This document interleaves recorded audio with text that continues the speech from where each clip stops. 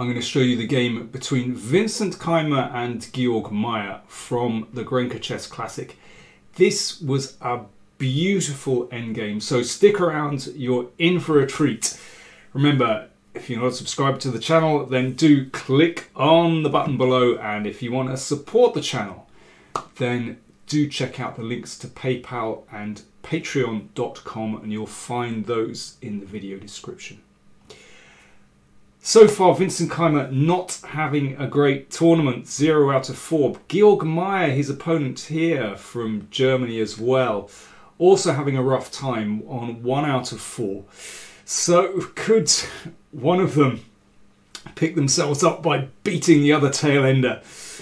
Well, the opening went pretty well for Keymer. There were some ups and downs, but basically they've arrived in an endgame where Vincent is a pawn up. But actually, Georg Meier's position is, I think, tenable here. He has very active pieces, the king in particular, of course. And these pawns make a big difference as they're pressing high up the board. It's very hard for white to make any kind of progress here, but well, Keymer played to a4, which I think is a reasonable start. Just fixing that pawn on b6. So it means that, you know, one day it might be possible for that bishop to come around to attack it, or who knows, maybe even the king. Rook e4 looks solid, and Keymer could find nothing better than to offer an exchange of rooks. But black's king takes the place of the rook, and it's in a really beautiful position in the middle of the board. I mean, if white goes wrong here, black could even be better. So, for example, if that pawn comes up, then you know this king could slip in to take the h-pawn. Keymer now plays f5. I will return to this position later, but I want to play through the whole game first. h4. So continuing this press with the pawns on the king side. And Keymer offers an exchange of bishops, which has to be accepted. Otherwise this pawn will run through. So bishop takes, and now we're getting to a crucial position where it's turning into a race. So every tempo, every move counts here. We're diving in. And that's why it's good to have your pawns far advanced. Okay, let me show you what happens. I will return to some of these positions in a moment. So it's a big race to get the pawn down the boards, and there we go. Keymer is the first with a queen, but after g2, you can see this one is just one step away. And this one is following close behind as well. So what does white do about this? Well, first of all, the task is to bring the queen closer with some checks. So we can do that like this. And black's king shuffles. And king h3 played here again. Incidentally, if the king comes down to h1, then white wins instantly with queen here. And after black makes a queen, then check. And now all you need to do is exchange queens and take the pawn, and the b pawn obviously runs through. So coming back to this position, that was queen c7 check and king h1. So that's why king h3 has to be played here. Queen d7 check. Okay, so the queen comes closer. So it's this very familiar staircase routine that the queen is carrying out here. Very common idea in queen endgames. And queen e1. So finally we see what Keymer is up to here. Queen e1, very clever move.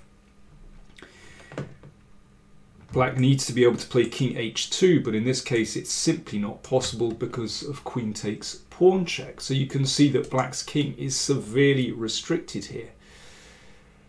Aha, but that gives us a clue as to a possible defense. And here is where Meier played pawn to c4. Now that is a really tricky move.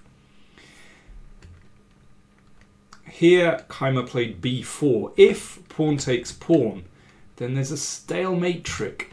Queen, check. White has to take, and it's stalemate. Stalemate is a theme that I'm really a fan of, or something I concentrate on quite a lot in my broadcasts. If anyone's seen my hangouts, my broadcasts on chess on PlayChess.com as well, it's a theme that is so common in endgames and in studies as well, and I often feature it. So Keymer played b4. So there's the trick, of course. It's simply not stalemate now because Black has this pawn. But of course Meier wants to get rid of this pawn as quickly as possible. King c6, that's a very good move, a precise move, as we're going to see later on. For a start, it gets the king away from that check here. c2. And this is very important. Meier now plays Keymer plays queen c1 to block that pawn. If b5, that would be a mistake, because queen, and then we're back to this routine again, and stalemate. So with the pawn on c2, Keymer now plays queen c1, simply blocking that pawn. King h2, and now takes the pawn, because of course it's pinned here. Now king h1 loses in the same way as before, after queen h7 taking the pawn. So king h3 again. So we're back to this position, but it's a little bit different because White has this passed b pawn, and this introduces an extra possibility. Queen e2, pinning and preventing the pawn queening. Now once again, watch out for the stalemate. So if queen f2, then we're back with queen and stalemate. So what does White do? Let's have a look. Well, here king h3 would allow queen g1, and there is no way through that. So now h3, b5. It's getting critical. These pawns are getting closer. Queen g3. Now again, if Black makes a queen, then queen takes pawn check and you exchange queens and the b pawn goes through. So h2, scary. Queen f3 prevents the pawn advancing, so the king has to come here. Now there's a nice trick, a very familiar trick from endgame studies and, well, just endgames in general. If king h1, this actually loses immediately because of this very sweet move. I once actually had this in a game and managed to deliver mate. Actually, there was a rook on g2 rather than the pawn, but anyway, that's another story. Yeah, that's a very nice finish. So in this position, after queen e3, the king has to come to f1. Scary. Both pawns could possibly queen. But now here's the trick. Queen f4. This is beautiful. And now the queen is in the perfect position, restricting the king, as we'll see. Pawn advances, allowing Black to make a queen, and then b7. So as I said, the queen restricts Black's king. The queen also prevents queen h3 check. So what a beautiful position. So the queen moves back.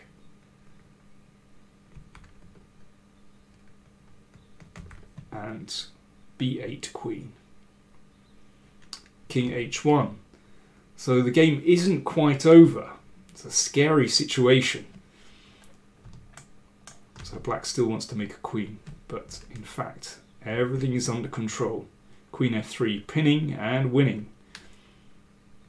And well, if white is given a move, then this queen will come into action and it's going to be winning.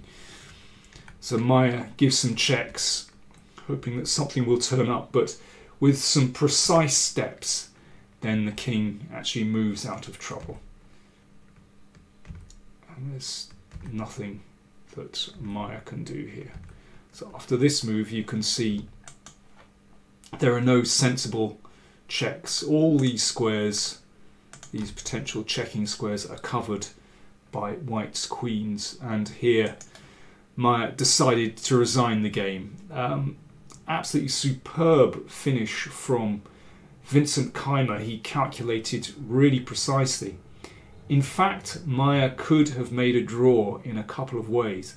First of all, I'll take you right back to the start of the endgame. After this clever move f5, in fact, this can be taken. King d3 shuts out the king for the moment, and that bishop wants to target the pawn on b6. But in fact, this is still a draw. Let me show you. After this, that prevents the king coming to e3. h3 is a good move to target the pawn on h2. Now, it still seems as though the position is very good for white, because the b6 pawn is being targeted, but in fact black survives this with some tricks. So if king takes pawn, then c4 check, and this pawn is going to run through. And if bishop c7, wanting to take here, then bishop g1. So if bishop b6, then this pawn drops and that one is going through. So this is actually a positional draw, because white simply cannot take that pawn on b6, and black just needs to hold that position. So that's the first draw. And then I'm going to take you to this position. Now this is where Meier took on g2, and well, we saw Vincent found a beautiful way to win. In fact, there is a way to draw here by giving up the c-pawn straight away. And I'm sure you recognise the difference. Here, white can't pass because that pawn will go to the queening square, and after pawn takes pawn, we're back in this situation where now the stalemate tricks work. So let's just see this. And in fact, white has no way to make progress in this position. So let's do that whole staircase business again and just show you. Let's get here and check, and queen e1. This is the way that Keymer made progress, but remember these pawns were still on the board, and here it's stalemate. So that is the difference. He basically had to give that pawn up a few moves back, but perhaps Georg didn't realise the seriousness of the situation at that point. In any case, I'm delighted for Vincent Keymer that he has won a game, and you know, gives him confidence that he can cut it at this level. So we'll see what happens in the rest of the tournament. Thanks for watching.